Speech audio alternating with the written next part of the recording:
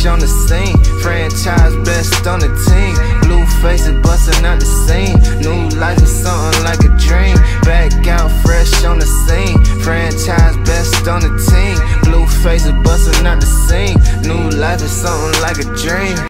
Hey everybody, it's Bree Hall aka Hara here today, and this video is going to be about how to find your hair porosity, which was an essential part of getting my hair to waist length. Porosity is simply your hair's ability to absorb moisture and is broken down into 3 major categories: low, normal, and high porosity. Every strand of hair on your head has a cuticle. The cuticle looks almost like a bunch of shutters going down the hair strand and is there to protect your hair, but it's also like the gatekeeper of your hair's moisture. In low porosity hair, the cuticle lays extremely flat and tight around the hair strand. So, an example, I'm going to show you my hair, which is low porosity, and as you can see under this microscope, I took some hair out of a hairbrush. You will see a little bit of product buildup, but also that my hair literally looks like a perfect string or strand. Even as close as I could get to it, those cuticles are laid very, very flat. Normal porosity, which is also referred to as medium porosity, is when the cuticle is slightly raised, which allows moisture to enter the cuticle and remains in the core without escaping. In high porosity hair, the cuticle is extremely raised, which makes it very easy for moisture to penetrate, but also just as easy for it to exit, similar to the window theory. So, according to research, what affects your hair's porosity? Well, when hair is porous, chemical treatments such as dyeing and straightening occur more rapidly. This is why when my hair was blonde and high porosity, my hair was able to absorb all these semi-permanent colors, but I was able to switch between colors every month or 2 because the colors didn't stay long either. And now that my hair is low porosity and super duper healthy, my hair takes a higher temperature to straighten. Now before I go any further with spilling facts to you all, I'm going to actually give you a porosity quiz. So even if you think you know your porosity, this may still be fun and informative to do. Now if your phone has a notes app and you don't have access to paper, that's fine. Or you can use a sheet of paper and split it into 3 columns like you see here, 1 being orange, 1 being blue, and 1 being green. And then just separate them. If you're in your notes app, just label orange, blue, and green. This quiz will require you to think extremely critically about your own hair and your own experience. I know there's certain things that's really just trendy to say about natural hair, but really identify with what you go through. All answers will be color-coded, so for each question, put a tally mark in the column of the color that best represents how you experience your hair. Question 1. When waiting for my hair to air dry with product 100% from root to end, forever, 6+ hours, 3 hours or less, around 4 to 6 hours, pretty average. Which one fits you best? Alright, question 2. When I get in the shower, my hair is wet after about a few minutes and it has lots of volume still even when it's soaking wet. Pretty instant. Not much volume at all though. Somewhere in between, pretty average.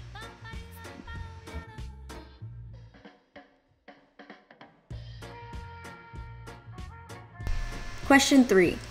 When adding conditioner to my damp hair, it absorbs partially, but my hair has this white cast naturally. Immediately, but I need more, lots more. Absorbs well, pretty average. Absorption can also be measured by the color of your hair. Does your hair look like your natural hair color even with conditioner in it? Can you see your hair color through? Question number 4. With cool water, I apply hair cream. When my hair is dry, my hair feels really greasy to the touch and kind of brittle, like I didn't do anything. But I kind of need more. Or pretty good, and if I squeeze my hair, it's not oily. Everything absorbed pretty well. Question number 5. You wash your hair with conditioner for a whole month. My hair looks kind of dull. Not sure why. My hair loves me. I need more and more. No complaints. Question number 6. You deep condition your hair without heat. It was a waste of time. It feels blah after rinsing. It worked out okay. I still need to deep condition some more. No complaints still. My hair feels pretty good. Question number 7. I noticed my hair can have natural shine whether it's coarse or silky.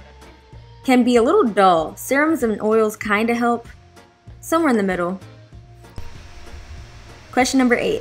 Chemical coloring, heat tools, relaxers, perms, etc. all chemical processing.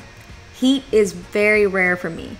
I may have a mild color in the dark range or none at all. And if your hair is naturally blonde, then one that just doesn't stray from your natural hair color too far. One or more of these things. Quite often. Moderate heat, moderate color, or none. To get my hair bone straight, I need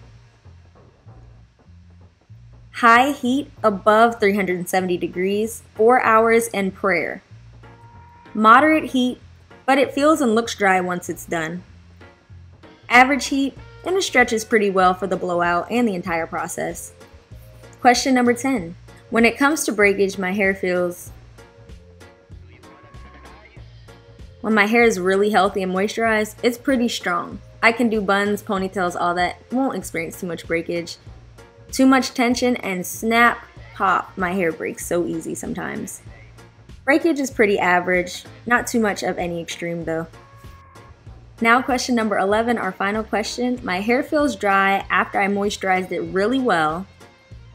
6+ days and protective styles work for me. They stay pretty moisturized.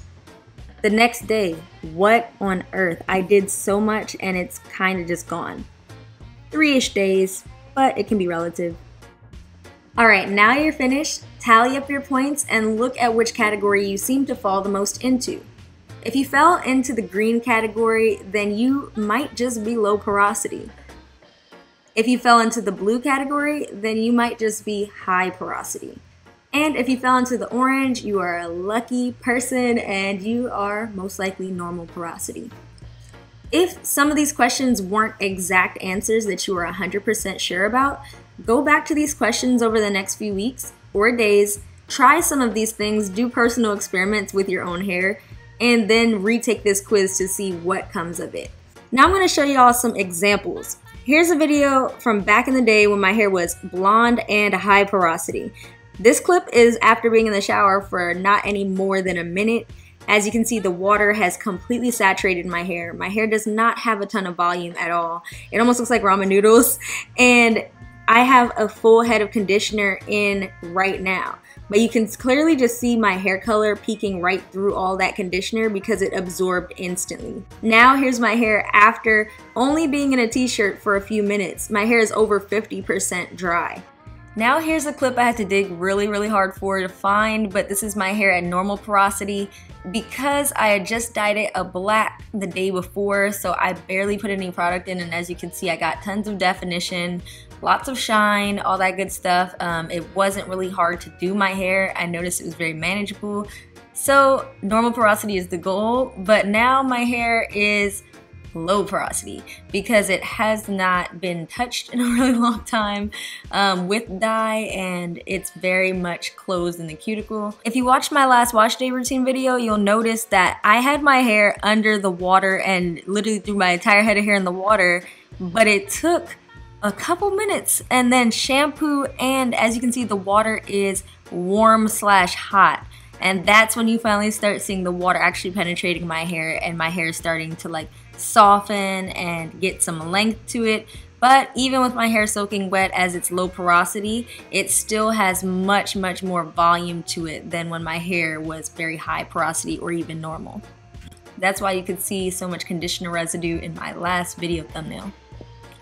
Alright y'all, so if you really enjoyed this video, thank you so much for watching. I'm going to do a more follow-up in-depth video on each porosity type, but I just hope this is helpful for you if you've been questioning what your porosity might be. Definitely take the quiz. I'm not a big fan of the cup method where you put your hair in water because there are just way too many things that can affect your results on that and not give you the most accurate read on what your hair is. So comment below what your hair porosity is after watching this video and what some of your favorite techniques and tips are. Alright y'all, peace out and gang gang. I need a little bit of trust from you. Oh, we can let the guns fly.